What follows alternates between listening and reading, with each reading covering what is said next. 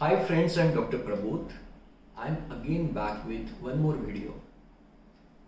I hope you are keeping well. Today I bring to you a very interesting topic, food and mood. Actually, I have published articles in PF India Bulletin and Food and Beverage newsletter, article on food and mood, and that was liked by many of you people, and then I thought why not to bring with this video on food and mood. Today the condition is that from last 45-50 days we are locked up, and so-called cool people are also now showing their own colors, and our intolerance level is little disturbed.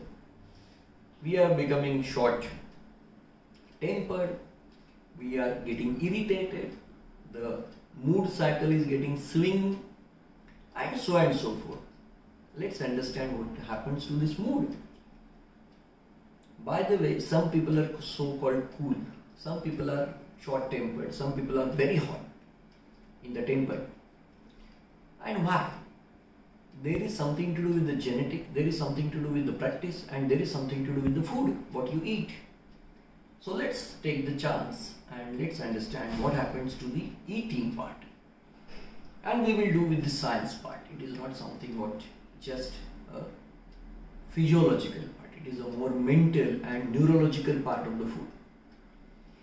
There are 43 types of neurotransmitters which resides here. And these neurotransmitters are responsible for your personality and specifically to bring some kind of mood to your complete body. So now, some neurotransmitters are responsible for good mood, some are for the bad mood. What are those bad mood? Bad mood is like depression, you feel very negative, you feel less of energy, you feel something anger within. Some people show the anger, some people keep the anger with you, but they are not having any energy. Less of creativity. These all are the bad mood patterns. The good mood patterns, the people are bubbling, energetic, having creative mind, having positivity. All those things are good mood personalities. So this 43 kind of neurotransmitters. There are some neurotransmitters which are responsible for good mood. What are those? The classic one is dopamine, oxytocin, serotonin and endorphin and theanine. These are the, actually if you Google it you will find that these are the hormones which are responsible for the happy, good, creative, energetic and the good mood. Which are the food compounds which are responsible for to increase this? Adequate sugars. Yes, sugar is important. Fruit sugar, so honey, and the fruit sugar, various color fruit, different color fruits, vegetables, various color vegetables, broccoli, cabbage, potato, in adequate quantity, tomato, all color. Then selenium, vitamins, minerals, magnesium, in particularly the minerals, the adequate amount of milk, then adequate amount of fish, adequate amount of, even if you take non-veg also, adequate amount. These are the things which are responsible for the good mood. But everything is adequate amount. In the fat, good fat, like MUFA fat, omega-3 fat, omega-6 fat, good fat. Now in the neurotransmitters which are responsible for the bad mood, those are GABA, gamma amino butyric acid, acetylcholine, taurine, cortisol.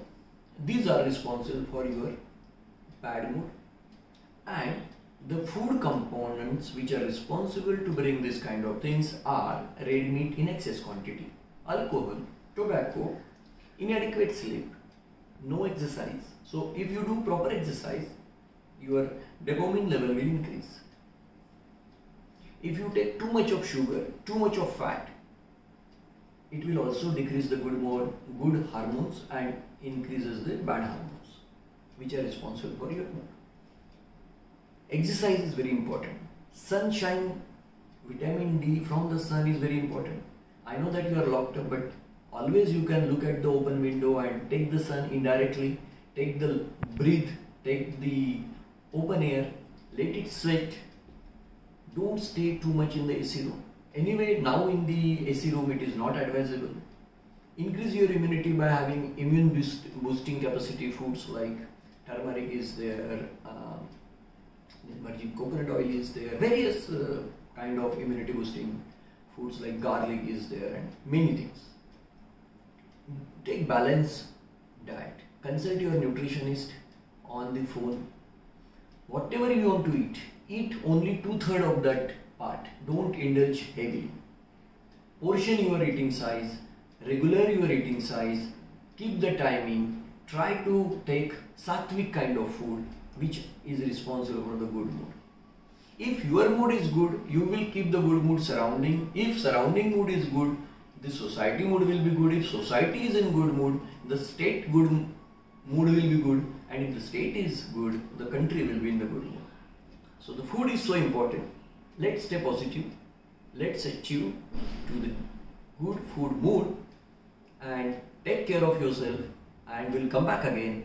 Thanks for watching this. Please do share. Take care.